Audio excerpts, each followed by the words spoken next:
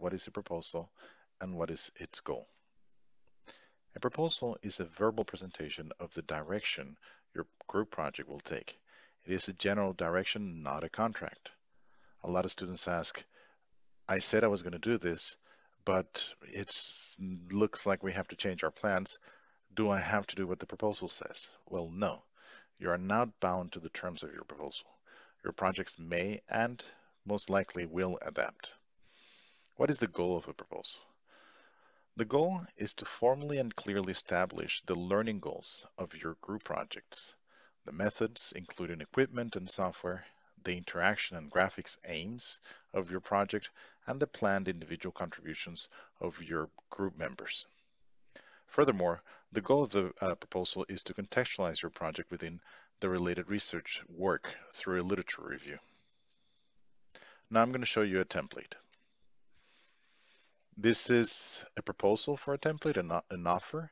You don't have to use the exact template or what it looks like or the color schemes.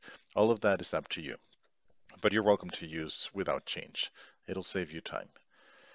You want to start with a good title. So you're going to put the title for your project.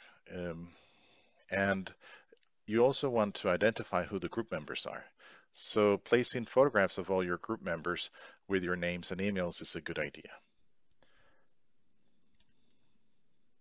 On the second slide, you repeat the project title and you can show an image that exemplifies the type of interactive and graphics goals of your projects. So this is just a banner image that you may get online or you may produce yourself. But again, it's meant to contextualize the project for your audience. This slide you will not include in your presentation, and you will also delete all the orange text that I put on the slides. In this slide, I give you the outline of the proposal. You start with the motivation, which should take about a minute. Goals and challenges should take about 2 minutes. Related work, about 3 minutes there. Methods and techniques, 3 minutes again. And then you talk about the workload distribution, and that should take about a minute. The total time of your presentations should be 10 minutes. Now, the times are meant as an upper limit. You can present in less time, of course. And like I said, you will delete the orange text in the template that I have here. So let's start with the motivation. Now, you don't have to answer all the questions here. They are meant more as a sample for you. And the sample questions are, why is this project interesting to you as a student? And why is it interesting to us, the audience? What do you want to learn by doing this project? Why does the world need the project? And how does the project make the world a better place? Now we have a number of applications and you can use your imagination here. You don't have to make the world extremely better, but even a little better, I think, would be really nice, particularly during the current times, including the pandemic. You have a minute to motivate the problem. The questions here are meant as a sample, as I said, and you don't have to answer all of them. And you can also come up with your own questions. The goals and challenges. You have 2 minutes to state the main goals and challenges. Focus on your learning objectives. Remember the course ILOs, that is the intended learning outcomes, and include your personal and group learning goals. The ILOs of the course, just to remind you, are 1. Collaborate online to build original and stable projects that combine methods in advanced computer graphics and advanced socially distant human-computer interaction. That is the goal for 2020, given the COVID-19 pandemic. Number 2, communicate online the theory and practice of these methods at a technical and practical level.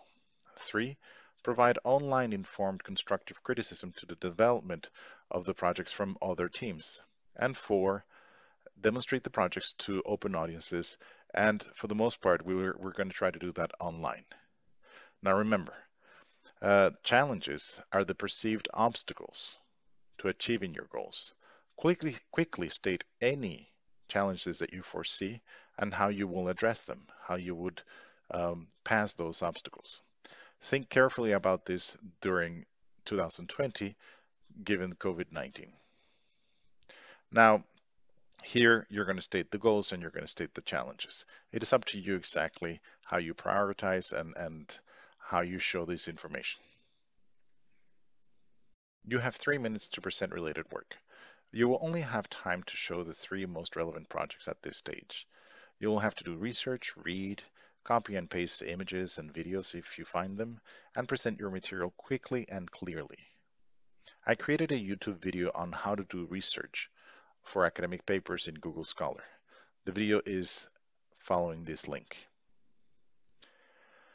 And here, of course, you show an outline of the related work you're going to talk about. So you show the related work 1, 2, and 3, the author and the year in this outline slide. But then in the next slide, you show the actual content of the related work. So you may have an image or a video that demonstrates how the work is similar. You want to say what the related work project was about and how it is related to your proposed project. Clearly state what about your project is different from the work that you're referencing here, and also clearly state why these differences matter. This is very important work for you. It is part of your learning experience. Only show a video or figure and try to keep text to a minimum on this slide. Now, of course, this year I'm going to have you do a recording of your presentation, which means that you will reshoot until you get it right. But it's a good idea to memorize everything you will say and only say that so that you can do as few takes as possible. Remember, you have 60 seconds to show and talk about the related work, each related work. So you have 1, 2, and 3, 60 seconds each. You may show videos, and those videos you may actually splice them into your presentation, but we also want the slides. So I want to have a link to those videos, and hopefully you will be able to embed the videos into the presentation here so that with a single click we can go and check out the original video and the original material that you researched. So here I'm simply restating the type of things you can talk about for the second related work and for the third related work. Now let's talk about methods and techniques. This is probably the most important slide or set of slides. You can have more than one. And it's one of the most important parts of your presentation. Put most of your effort making sure you have researched and tested the feasibility of this proposal as much as possible. That's where your time should be spent. So if you need to talk to people, talk to um, the studio director, the studio engineer, talk to me, talk to the teaching assistant, all these activities you need to be doing as well as reading, researching, and watching online videos on how to do things and how accessible the different libraries are, APIs, software, hardware. So there's a lot of research that goes into this, making sure your project is as feasible as possible. Again, you only have 3 minutes to talk about this. So it's a good idea to memorize everything you are going to say and say only that. Since you will be recording this presentation, again, you will have many opportunities to do retakes, but the more you memorize, the fewer retakes you will have to do, saving you time. Now, the type of questions that you will answer here is, what are the methods you will use in your project? And that, of course, includes even development and communication methods. So, for example, Slack, Trello, GitHub are some of the methods that you may use. And other methods that you may use are Blender for modeling and Unity for bringing everything together. What devices will you use? What libraries will you import? How will you connect the parts? Will you develop anything new that can be contributed back to the world as code or design patterns, for example? What interaction paradigms will you use? Will you design new interactions or new algorithms? You should talk about these methods and techniques on separate slides using as many visual and video aids as possible, keeping a close eye on your time. Of course, you don't want to go over your time. Individual contribution. This is really important, and it is the only way to achieve a B and an A. So an individual contribution need not be in the critical path of the entire project. So I'm going to try to explain what that means. There is the basic project that should work for everybody, and everybody should contribute to it as a group. So you may have individual contributions to that core project. Keep the project as simple as possible so that it works on the full vertical pipeline. So from the modeling or simulation all the way down to the rendering and interaction. Everything is working. Then you can define advanced topics or topics that are more complex. Let's put it more simply, which may or may not work, right? And if it doesn't work, you still should talk about your learning objectives, how you achieved your learning objectives. Even if you don't join the branch, even if you don't merge the branch into the core project, you should still present your learning objectives achieved. So that is critical. In other words, you can achieve an A by working on an individual contribution that is part of a branch that was complex. And in the end of the project, you didn't have enough resources or something didn't work, you were not able to merge it, but you still show your work.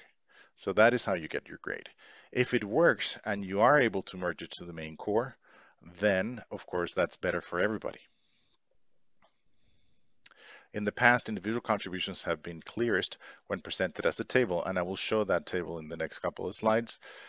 Some of the contributions will be to the group project core, some will be to the individual branch. Everybody should be contributing to the core. Everybody who wants to get a B should be contributing to one of advanced graphics or advanced interaction. Everybody who's aiming to get an A should be working towards both. So a full contribution towards advanced graphics and a full contribution towards advanced interaction. Now the core, you want to make sure the core of the project works. That is, all the simple features and interaction work. It is your backup plan. Everyone should contribute to some aspect of the core. All rows and columns should add up to 100%. The branches, again, like I said, to get a B, you should individually contribute to a branch that is considered advanced graphics or advanced interaction. Most of the work should be your own. You can still collaborate, but it should be kept to a minimum. To get an A, you should contribute to both an advanced graphics and an advanced interaction branches. The branches may or may not work. If they do not work, exclude them from the final cut, but you should still talk about them. So in the deliverable, which is a website, you will include a page per each avenue researched, whether it worked or not. All columns should add up to 100%, and the rows to 100% for a B and 200% for an A. And here I'm talking about these rows and columns. In the rows, you can see you have the names of the students, and in the columns, you have the tasks. And these are the tasks for the individual contributions to the core. As you can see, both rows and columns add up to 100%. But when we're talking about the branches, what we're going to have is, again, the rows of the table will be the students, and the branches, the columns of the table will be the different branches that the students take upon themselves to do. Here, student number 1 has contributed 100% to branch 1 and 7, and getting 200%, that means an A. And students 2 and 3, they've contributed to 2 branches. For the most part, student 2 contributed to branch number 2 and 3 to branch number 3. Again, earning a B. That's an example here. You want a thank you slide at the end where you repeat your student names and emails. You should include my name and email just for questions. And at some point, you will eventually need to create a website for your project and give yourselves a permanent URL, a permanent web address. So the sooner you do it, the better, and you can start putting information there for people to go and find out more about your project. So that would be that information here. Now, it is important to record the videos of your presentations. I want this year's presentations to be very fluid and as engaging as possible. Make them clean, well rehearsed, engaging, and clean, well edited, and at most 10 minutes long. Post your videos in Vimeo or YouTube, and in Canvas, you will send the link to your slides and to your video. It is important to name the files like this: AGI underscore proposal underscore group number underscore project name underscore video and underscore slides. In the group number, you replace the number with your, or hashtag with your group number. And of course, you place your group project name instead of project name. Talk about the grading criteria. Again, you're now going to put this slide in your presentation, but be sure to practice your proposal many times before you record the video so that the recording actually happens quickly. Have a technically clear proposal, include related work that is state of the art. Typically that means past 2010 in terms of research in graphics and interaction. You can use the video that I showed you to look for papers in Google Scholar, or you could also browse conferences like SIGGRAPH, SIGCHI, Eurographics, and other similar places for inspiration.